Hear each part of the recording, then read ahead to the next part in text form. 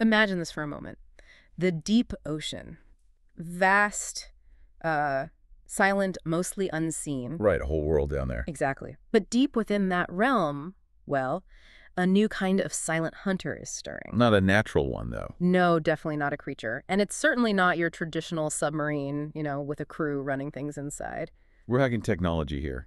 We are. We're talking about a machine, stealthy, autonomous, and really built to reshape naval strategy right now. And emerging from Australia, interestingly enough. Precisely. Yeah. Welcome to the Deep Dive, your shortcut to being well-informed. We cut through the noise to get you straight to what really matters. And today, the matter at hand is pretty significant. It really is. Today, we're pulling back the curtain on Ghost Shark. That's Australia's extra-large autonomous undersea vehicle, or XLAUV. It sounds like something out of science fiction, almost. It does. But this isn't just some new gadget. It's being called a billion-dollar gamble, even a clear warning to Beijing. It could potentially be the future of naval warfare. High stakes, then. Very high. So our mission for you today is simple. Get you quickly up to speed on this cutting-edge tech and what it really means. We'll unpack what it is, why it was developed so incredibly fast. The strategy behind it, especially in a place like the Indo-Pacific. And how it might just redefine sea power as we know it. Yeah.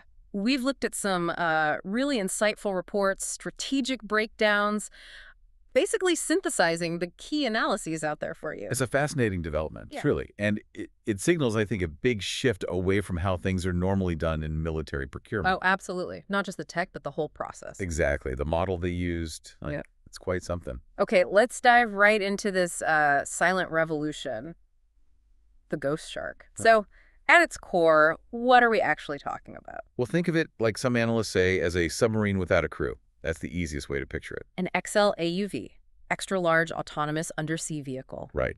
Designed to operate completely independently. Yeah. No humans on board. Key characteristics. Inherently stealthy, that's crucial. Very long range. And it can stay submerged for extended periods.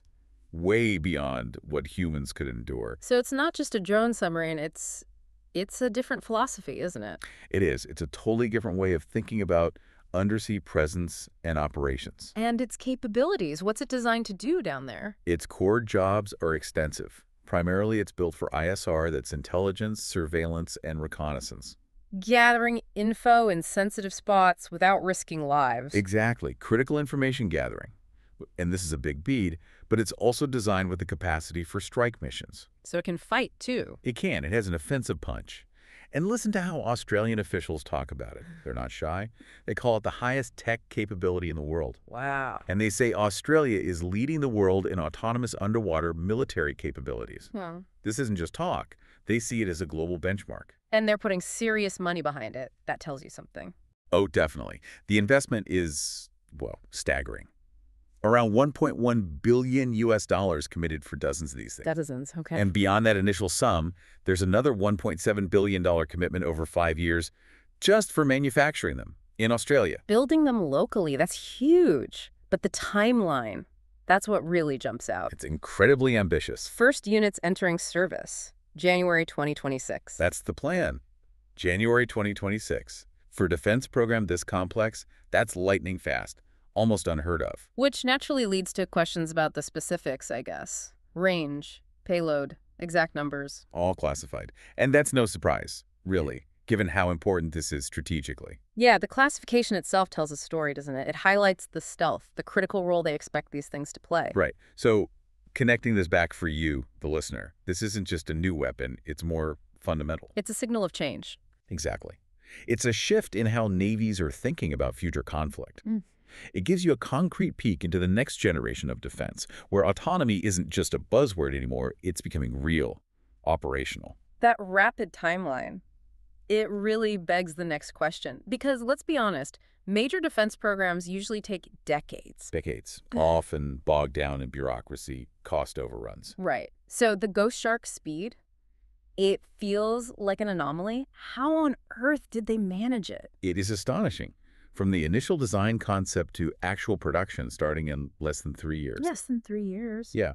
I mean, think about that pace in the defense world. It really makes you ask, how did they pull that off? They must have broken the usual rules. They absolutely did. They broke with convention through this really innovative co-development model. Co-development. Yeah, a direct partnership between the Australian Defence Force and Endural Industries, which is a U.S. defense startup known for moving fast. So not the usual customer-supplier relationship. Not at all. They were co-developing it and co-funding it together. And crucially, they embedded Navy personnel right alongside Endural's engineers. Ah, so instant feedback. Exactly, a rapid feedback loop. Constant communication, quick adjustments, more like how a tech startup works than a traditional defense project. Sharing the risk and the urgency. Both. They share the risk, and they definitely share the sense of urgency. And Dural also played a big part by taking its own risks. How so? Well, they invested their own money early on. They smartly acquired a U.S. company called Dive Technologies, which specialized in AUVs. Okay. And they rapidly scaled up prototypes to speed things along. They even built a, $60 million advanced manufacturing facility in Australia specifically for Ghost Shark. Wow, that's serious commitment. More than just fulfilling a contract. Much more. It was a deep shared investment in actually making this work and making it work fast. And the result? The result, as one defense official said, is a world-class capability delivered at record speed. It basically rewrites the rulebook on delivering undersea mass. Undersea mass, meaning getting more capable assets in the water faster, cheaper. Precisely.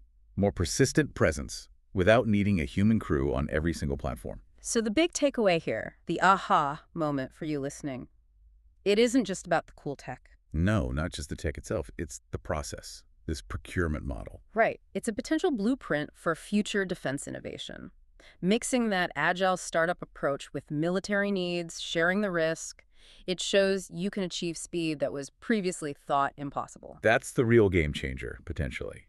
It offers lessons for any country wanting to modernize its defenses quickly. Okay, so we have this incredible tech developed at lightning speed using a revolutionary model. What's the why? What's the strategic thinking behind the Ghost Shark, especially right now? The strategic rationale is crystal clear, and it's all about geopolitics. Australia is right there, geographically, at the heart of the Indo-Pacific. An increasingly contested region, to put it mildly. Exactly. We're seeing Chinese naval activity patrols, incursions becoming much more frequent, more assertive across that whole vast area. And for Australia, securing its maritime borders, that's a massive challenge, isn't it? Thousands of kilometers of coastline. Immense, stretching across both the Pacific and Indian Oceans. For years, Australian defense planners have wrestled with how to effectively monitor and defend that enormous space. Traditional ships and subs can only cover so much ground, and they're expensive. They need crews. Precisely. And this is where Ghost Shark comes in as a key part of the answer. How so? It offers an alternative. It's cheaper to build and operate than a crewed submarine. It's faster to deploy. And, critically, it's seen as expendable. Expendable, meaning you can risk sending it places you wouldn't send a crewed vessel. Exactly. Not that they plan to just throw them away, but losing one doesn't involve the human cost or the huge political fallout of losing a conventional submarine with sailors on board. That makes sense, and it fills a gap, doesn't it? Because those big Ryuki nuclear subs are still a long way off. A very long way off. We're talking the 2030s for the first U.S. ones and the 2040s for the ones built in Australia. That's decades. Whereas Ghost Shark. Ghost Shark, as we said, operational in just over a year, January 2026. So it gives Australia a near-term significant capability to counter China's presence now. Doing that ISR work, the surveillance, and potentially strike missions too. Right, at extremely long distances from Australia itself, projecting influence in ways that were previously limited by cost and, well, human endurance. And the timing of the big announcement wasn't subtle, was it? Not at all. It came just 1 week after China held a major military parade. Analysts widely saw it as a very direct signal. A signal from Canberra saying, we see what you're doing and we're prepared to counter it. Pretty much. Prepared to counter Beijing's expanding presence in the region. It wasn't just a tech announcement, it was a geopolitical message. So what, for you listening?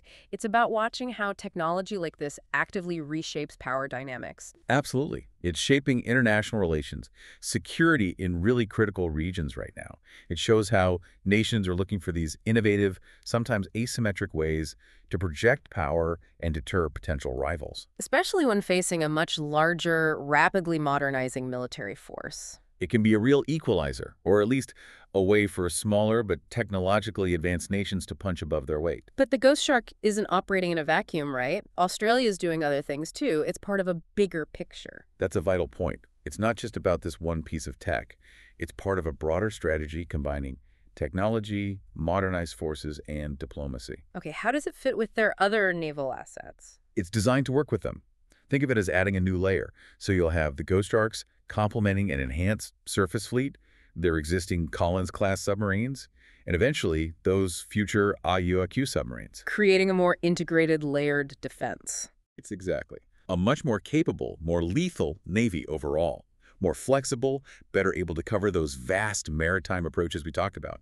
It's about the system, not just the individual parts. And alongside the tech upgrades, there are diplomatic moves happening in parallel. Yes, and they're equally significant. Look at the landmark defense treaty Australia signed with Papua New Guinea, PNG. That raised some eyebrows, didn't it? It really did. The treaty obliges both countries to act together in the face of a common danger. That language is drawn directly from the ANZUS Pact, the U.S.-Australia-New Zealand Treaty, which is a cornerstone of Australian security. That's strong language. Very strong.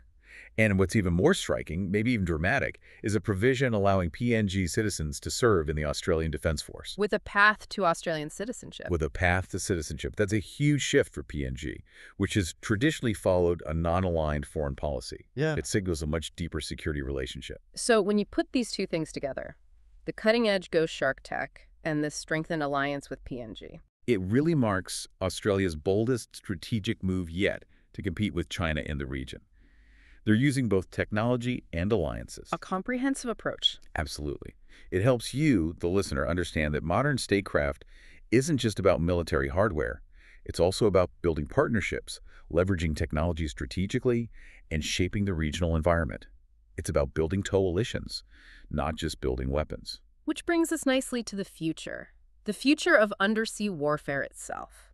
For decades, naval strategy, well, it revolved around big, visible things, didn't it? Carriers, destroyers, nuclear The subs. capital ships, the platforms everyone could see. But now, with autonomous systems like Ghost Shark, that whole paradigm seems to be shifting. It absolutely is shifting. Autonomy isn't just an add-on anymore. It's moving towards the core of future naval thinking. There was that quote, wasn't there, about owning the undersea battle space? Yes, a powerful statement from some strategists. The free world can own the battle space beneath the waves. And it goes on, essentially saying, if you command the sea, you command the world. Strong words. Is that hyperbole, or is there something to it? Well, it reflects a profound idea. The ability to operate, gather intelligence, project influence, maybe even deny access to an adversary in the undersea domain, doing all that persistently, affordably, without putting crews at risk, that could fundamentally alter global power dynamics. Flipping the script on traditional naval power. Making the unseen, the autonomous, potentially the most decisive realm. It's a compelling argument. For Australia, the stakes are obviously huge.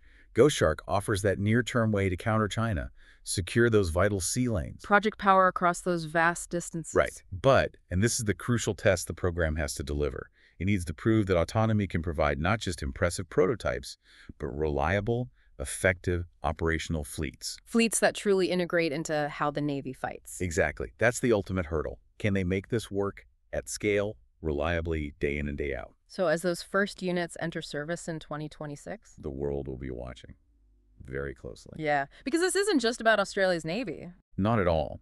It's about a potential global shift in military doctrine. The implications for international security, for technological competition, they're massive. This success, or indeed the challenges of Ghost Shark, could really influence what other navies do for decades, couldn't it? Absolutely. It could reshape undersea warfare globally and maybe even alter the balance of power. Okay, let's bring this all together for you. Today, we've taken a deep dive into Australia's Ghost Shark. You've heard what it is, that uncrewed, stealthy XL AUV built for ISR and strike. We've looked at how it was developed so incredibly fast, less than 3 years, using that groundbreaking partnership model, a real lesson in defense innovation. And you understand the why, now its critical strategic role in Australia's plan to counter China's influence in the Indo-Pacific. How it complements their other naval forces and their diplomatic efforts, like that significant new pact with Papua New Guinea. So hopefully you've gained that shortcut to understanding a really pivotal development in global defense. You can see how technology, strategy, and alliances are all weaving together to shape our world in ways we're really only just beginning to grasp. It's happening fast. It really is. Yeah. So here's a final thought for you to chew on. If that old saying is true, if command of the sea really is command of the world, then how will the rise of these silent, autonomous hunters like the ghost shark redraw the maps of global power in the coming decades? Especially in a world where maybe the unseen becomes the ultimate advantage.